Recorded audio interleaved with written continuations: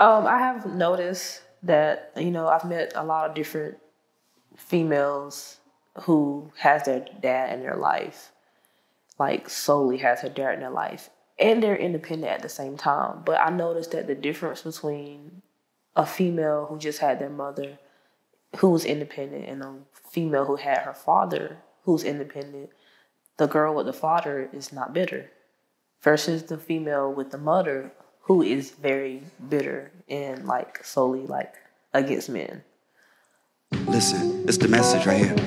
Black boy, tell me how you really feel, cause I just wanna build with you. Black girl, tell me how you really feel.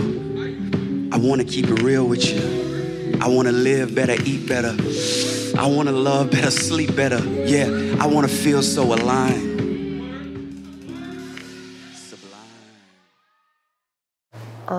Do you think that Black women will eventually all try, like intentionally tap into being more feminine? Or do you think they just really want to ride this masculine wave?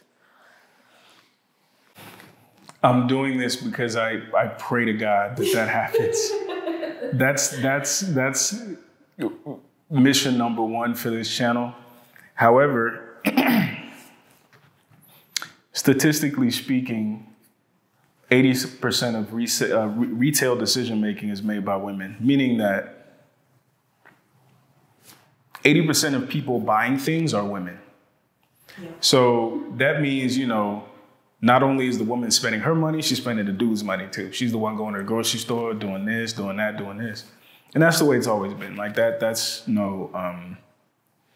really mean much. But what it does mean is, in a capitalistic society, I used to work in marketing. The entire marketing apparatus is aimed at the female. Right. It's aimed at gaining and retaining her attention. And the best way to gain and retain people's attention is to just, you are God's gift to everything. And because you're God's gift to everything, you deserve everything, right? So this idea is being reinforced by capitalism. This idea is being reinforced by sexual attention, many your DMs. This idea is being reinforced by your fellow women around you. Yes, girl, you 300 pounds, but you working at 300 pounds. So it's created this idea that there's nothing wrong, at least with me, and I don't have to change. Now, fortunately or unfortunately, age and life will slap you in the face.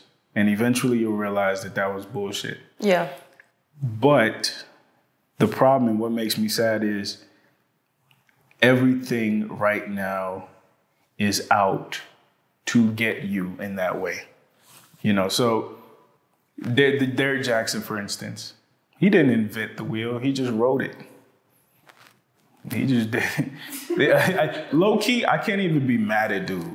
Because he literally just he saw the river going and he jumped in that motherfucker. That's all he did. Yeah, he did. So until women are willing to commit themselves, and Black women specifically, commit themselves to a central identity, because a lot of times you have conversations with women and the first thing they say, I don't know if they sent y'all a memo or whatever, but it's like, I don't want to speak for all Black women. Well, then who speaks for all Black women? Who? For real, who speaks for all Black women? We can't.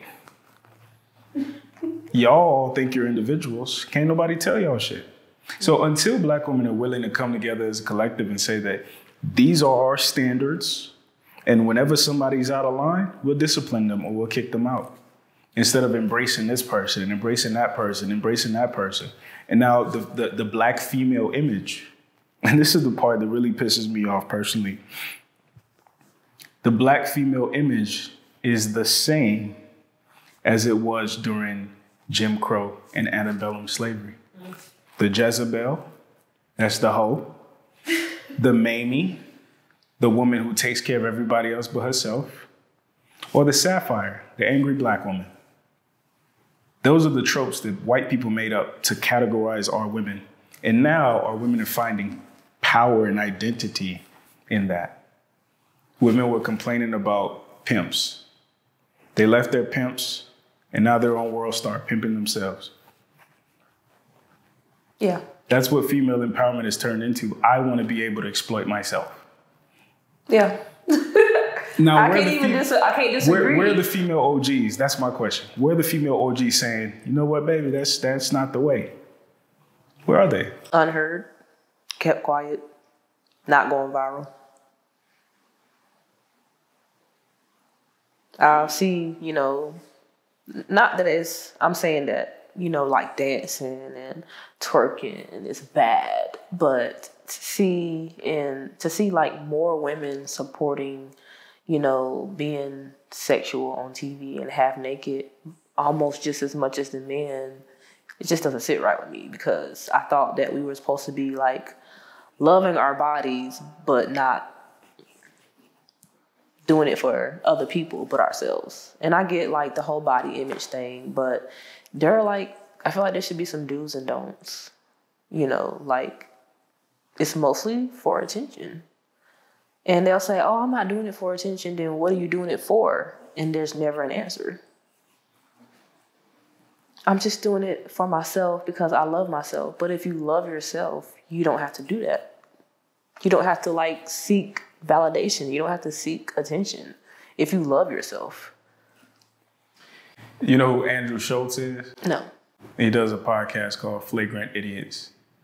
And he said something one time that I thought was brilliant, actually. He said, a lot of these IG thoughts, I think is what he called them, they say that, posting naked pictures and stuff like that is art.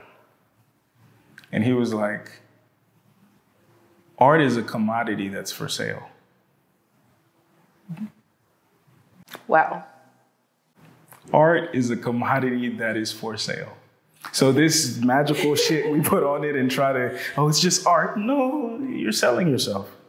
Just call it what it is. But again, cognitive dissonance. It's sweeter to call it art. Yeah.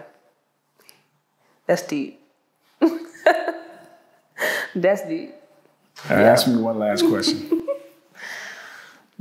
Anything, take your time. This is good. I think so too.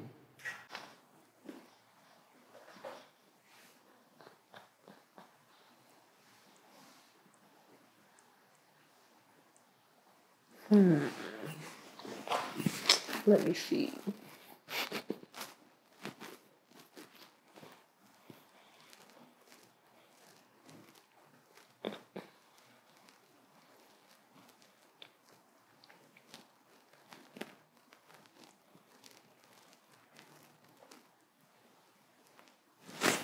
What do you think a father should do, or what role should he play to help his daughter be more feminine and to avoid living in masculine energy? I think that's a fantastic question. I think it's a difficult question because, a lot of fathers, we say that, we want our daughters to be able to be self-sufficient and not need anybody. So even the good dads raise their daughters to be independent and in a way masculine. And I think part of the reason is because men's job in a family dynamic is to teach their children how to survive. Women's job is to teach their children why to survive. But I think the best thing a man can do is just model what a man looks like. Set the precedent for what type of male-female dynamic is acceptable and anything outside of this is not.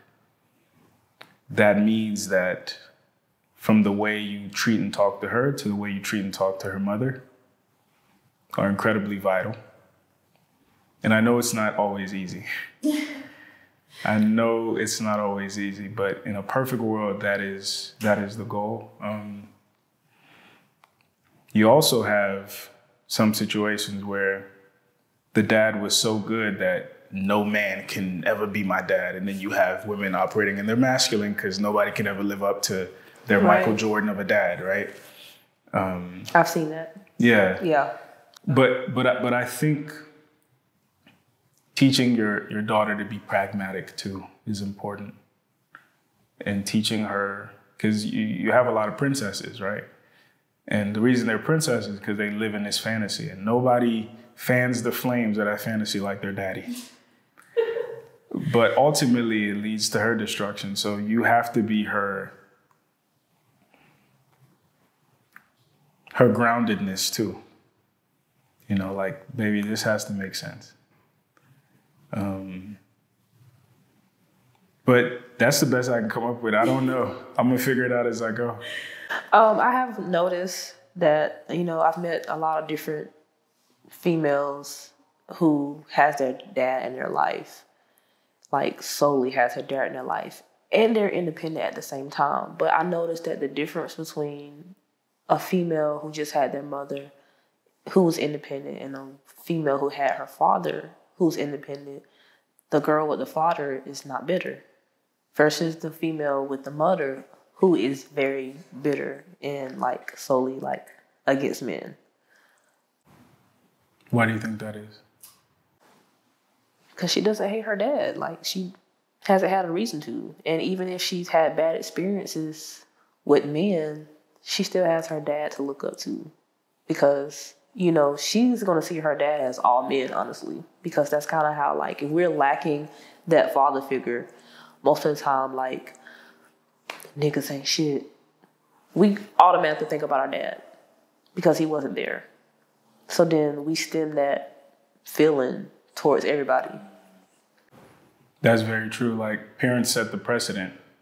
For boys, the mother sets the precedent of like, yeah, how like they most view of women. the, you know, the guys that say don't like black women, it's because they don't like their mother, or they have something against their mother or the way she treated them, and she treated them that way because of the father. And it's the same way with a female. Like, oh, my dad wasn't there, or he doesn't act right, he doesn't treat me right. So the moment you start getting treated bad by this one black guy or this other black guy, they're all bad. Because it's all you think about is how your dad's not shit either. And I think, you know, going back to my earlier point, I think that's why maturity is so important. Because it's often easy for people to say, my mom wasn't good because of my dad. Right. People rarely say my dad wasn't good because of my mom. Facts. And a lot of times I've never heard that. And a lot of times it's more nuanced than that. It's first we have to start from generational trauma. Like, that's where I start every conversation. But second, things are complex. You might have heard your daddy wasn't shit, but it might be more than that. It might be he was trying to stay away from your crazy ass mama. And a lot of times, most of the time, because naturally our mother nurtures us. So it don't matter how bad your mother is at a certain, you know, age and level, you're just blinded and you just see her as innocent. It's just natural. That's with anybody. It's just, you have to like take the glasses off, you know, or put the glasses on to actually really see your mother as a person and not a mother. And then you might be like, maybe dad was right. You know, because a lot of times we don't see the flaws in our parents at all because we just see them as innocent because they're parents. We don't think they do no wrong or anything like that. But it comes to a certain point where we had to separate the two. Do you think that's why women typically never think they're wrong? Because they never saw their mom being wrong? Yeah. Yeah. Yeah.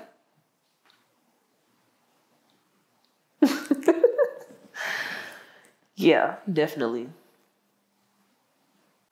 Well, damn. And then if she's a single mother and you don't see her as wrong, then she's just always right. Regardless. So you're carrying that. My mama was right, so I'm right too.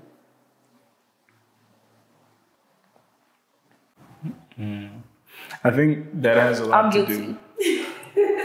I think that has a lot to do with like the creation of simps as well. Like the super feminine guys who get run over and mistreated by women because they gravitate towards women like their moms. And they position a woman as the authority figure in every dynamic. And I've learned in a masculine feminine dynamic, women don't want to be the authority figure. And whenever they have to, they lose. Talk about it. Good. It feels good. It feels good. But it only feels good for that moment. After a while, we're tired. We're wore out. You know, it feels good for a little bit.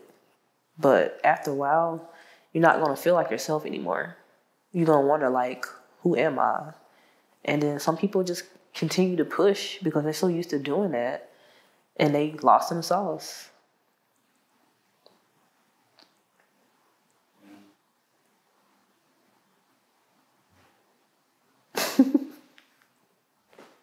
What kind of son do you want to raise?